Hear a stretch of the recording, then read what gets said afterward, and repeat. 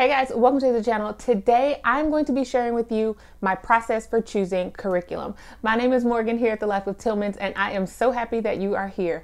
This is curriculum season.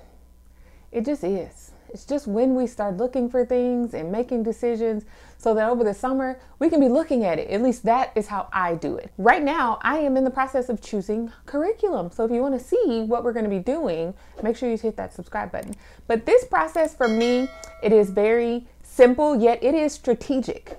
Does anyone know what decision fatigue means? I suffer from decision fatigue sometimes, especially when I am choosing curriculum. So my strategy is set up so that by the time I am to the last child, I don't have to worry about that affecting my decision making.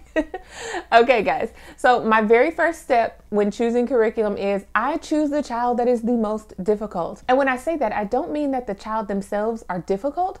I mean that who is the most challenging for me to choose curricula for within my household. That is who I start with. The reason why I do that is because I don't want to make that child last, because I will have decision fatigue. It will affect my decisions, and I might make some bad ones when it comes to choosing curriculum. I don't want to do that.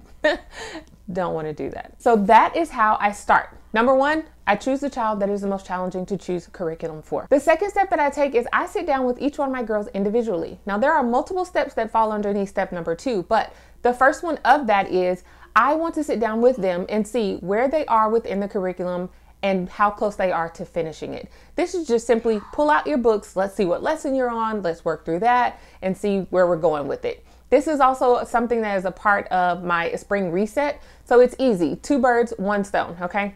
I want to know that. The next thing on the list is I want to get from my girls how they feel about the curriculum, pros and cons, why they liked it, why they didn't.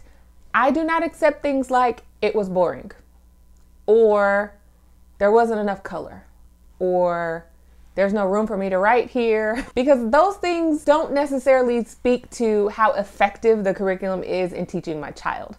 Now, yes, I have a child that really loves color.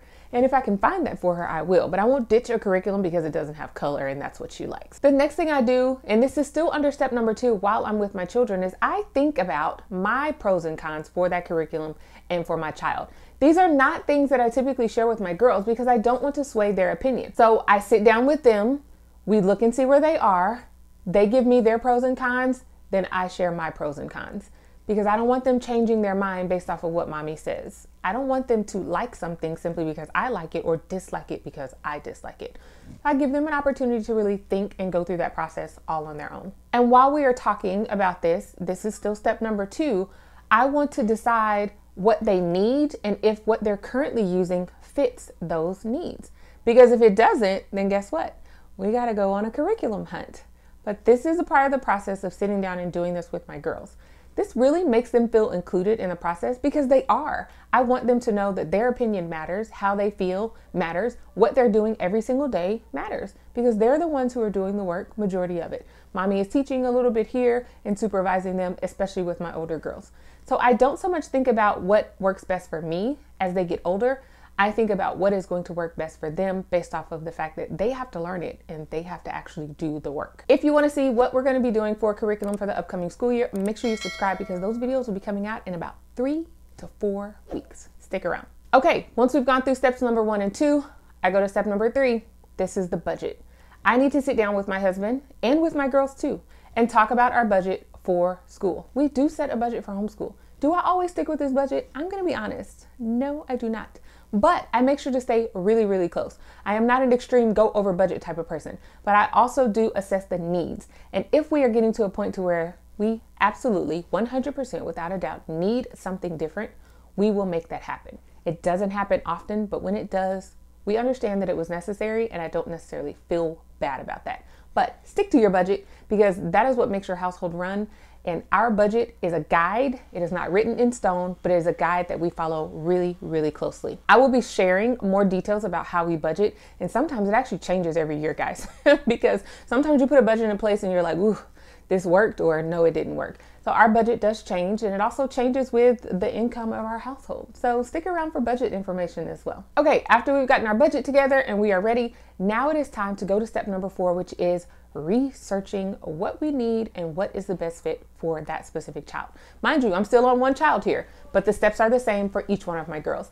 I am going to research what I feel like they need if we are replacing a current curriculum. If we're going to do that, I have to get online.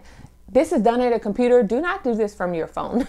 It is so difficult to do it from your phone. It's small and all the things. Get on a large tablet, get on a computer, pull up all the windows so you can flip back and forth between each of those windows and compare what it is that you are looking for your child.